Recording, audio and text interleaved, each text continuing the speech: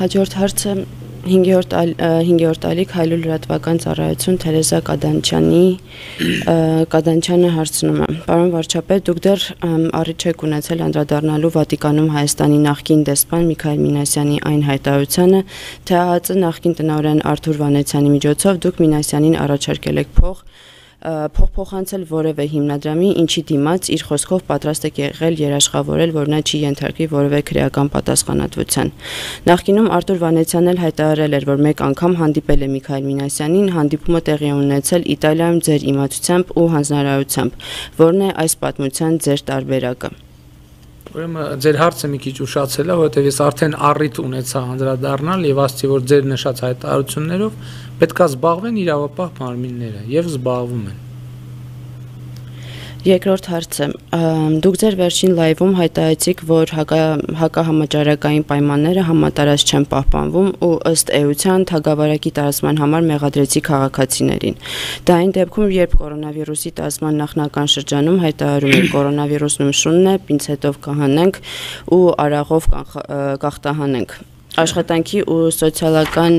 հարցերի նախարարը վերջերս մարդկանց մեղադրեց այն բանի համար, որ կառավարության սոցիալական աջակցության ծրագրերը հասցեական չեն եղել։ Զարուհի Բաթոյանն ասաց, որ նրանք, ովքեր չէին կարող շահառու լինել, չպետք է դիմեին ծրագրերին, անգամ հաստատեց, որ ստացած աջակցությունը պետությունը հետ է պահանջել ոստիկանության աշխատողներից, զինված ուժերի պայմանագրային ծառայողներից։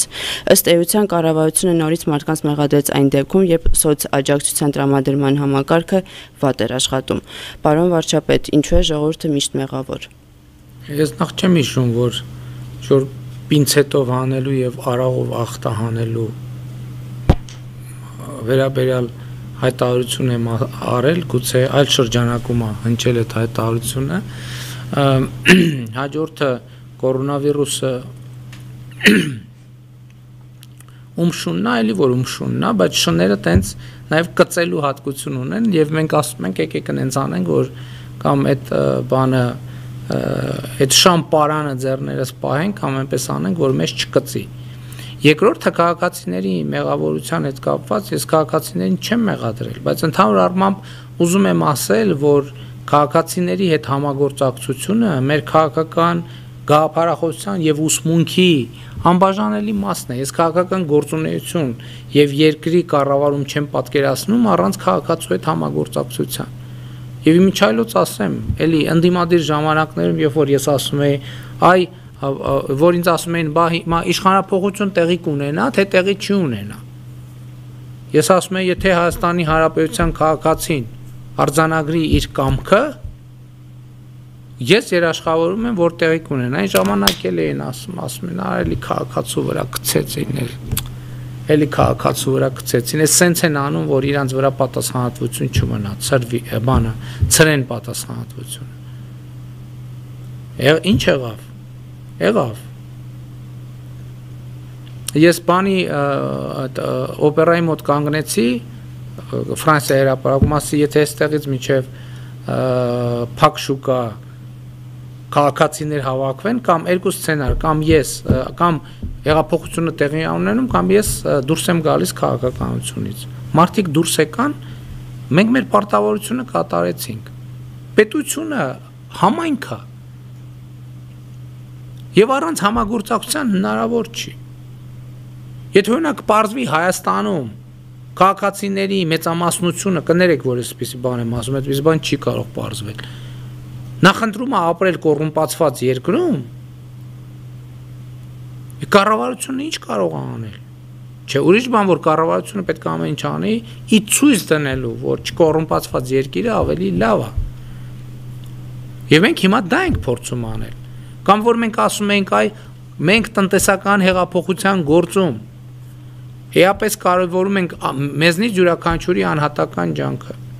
Էլի խորհրդանում ասում են, այդ տենց եք անում, որ հետո ասեք քաղաքացին է մեղավոր։ Քաղաքացին չի մեղավոր։ Կառավարությունը առաջնորդն է, առաջնորդող դեր ունի, եւ քաղաքացիներին պետք է առաջնորդի, այդ թվում եւ գաղափարներով, այդ թվում եւ ահազանգերով։ Ես հիշում եմ, թե մեր կուսակցության եւ ընդհանրապես ինչ բուրըն քննարկումներ տեղի ունեցան այն ժամանակ, երբ ես 2016 թվականի թիմ ընտրություններից հետո մի ելույթ ունեցա ազգային ժողովում, որտեղ տենց կոնտեքստ կար, որ ասում է քաղաքացիները մեզնից, որոշ քաղաքացիներ, ոչ բոլորը, մեզնից պահանջում են, որ մենք իշխանափոխություն անենք, իսկ իրենք գնում են ընտրակաշարք են վերցնում եւ ընտրակաշարքով քվեարկում են։ Դա շատ բուրըն քննարկումներ տեղի ունեցան։ Նույնիսկ իմ կուսակցական շատ ընկերներից քննադատեցին, թե որ տենց ելույթ ունենալուց հետո ոնց ես դու Հայաստանում քաղաքական գործունեություն ծավալելու։ Դա մեր գաղափարախոսությունն է։ Մենք չենք պատկերացնում երկրի զարգացումը առանց կառավարություն քաղաքացի համագործակցության, չենք պատկերացնում ուղղակի։ Եվ բանի համաճարակի դեմ պայքարում էլ չենք պատկերացնում։ Հիմա խոսում ենք այդ 9-րդ միջոցառման մասին։ 9-րդ միջոցառումով մի շարք կառույցների աշխատողներ մտել են եւ այնտեղ օգտվելով նրանց, որ իրենց աշխատանքը գաղտնի է եւ հարկային բազաներում չի ֆիքսվում, օգտվելով դրանից մտել են օգնությունը ստացել։ Ընդ որում այն ոլորտներում, որտեղ մենք առաջինն ենք աշխատավարձերը բարձրացրել։ Եվ այս վերջին մի տարվա, 2 տարվա ընթացքում այդպիսի տասնյակ 26,000 դրամներ ենք այդ մարդկանց մենք տվել։ Բայց հարցը փողը չի, հարցը էությունն է։ Հարցը էությունն է, մենք ինչ հանրություն ենք ուզում ըլնենք։ Մենք ուզում ենք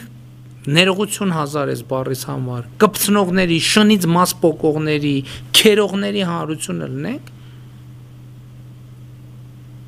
թե մենք ուզում ենք կարգը հարգող հանրություն լինենք։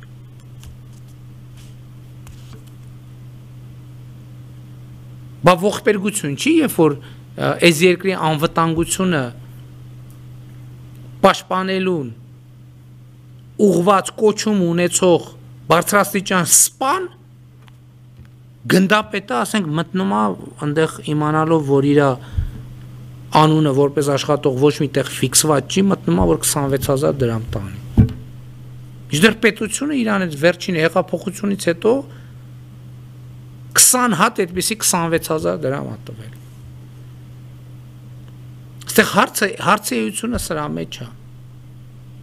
Որ ես ասում եմ մաֆիոզ մտածելակերպը ինչքան է խորացած, դուք հասկանում եք այդ քերելու, ինչ որ տեղից ինչ որ բան տանելու, ընդ որում կապ չունի ինդիմադիր իշխանական, սա այնքան խորն է մտած մեր մեջ։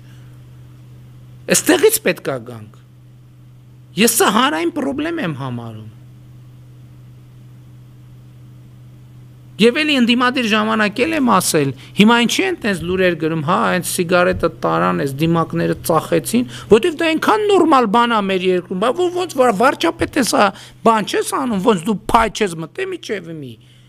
միջև մի գործ չես անում, բա այսքան առնում, ծախում, տանում, ներկրում, արտահանում են, բա դու որտե ես տե։ Որտեվ նորմալ է, եթե այս երկրի գնդապետը կարա մտնի 26,000 դրամ տանի, ինքը նշանակում է այնքան խավարկածով է, որ վարչապետն էլ պետք է 2 միլիարդ 600 միլիոն տանի։ Ու սա նորմալ ընկալվել, այսինքն նորմալ չի, չէ, եթե նորմալ լիներ, հեղափոխություն պետք է տեղի չունենար։ Բա ինչ անենք, ասենք լավ եք արել, որ այդ վերցրել եք։ Օգտվելով ձեր ծառայության գաղտնի բնույթից, ոչ, ասում ենք պետք է հետ տակ այդ փողը, մի հատ էլ ձեր հետագա աշխատանքի հարցը պետք է քննարկենք։ Պետք է նայենք, դուք այդ կոչումը կրելու իրավունք ունեք, թե չէ։ Սա չի նշանակում, որ մենք չենք հասկանում, որ սոցիալական խնդրեմ կա երկրում։ Այս սոցիալական խնդրեմ կա, ասենք, դավայ ժողովուրդ ջան, հարձակվեք, բանկերը թալանեք, խանութները թալանեք, ով հակին շոր ունի, հանեք, դուք հակեք։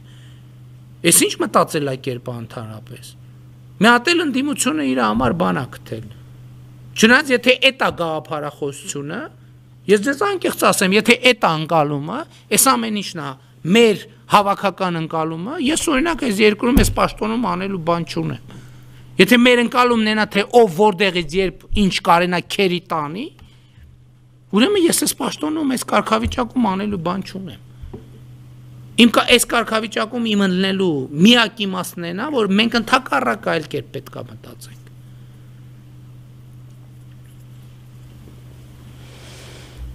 Նյու Արմենիա AM լրատվական կայք Նարա Մարտիրոսյանը հարցնում է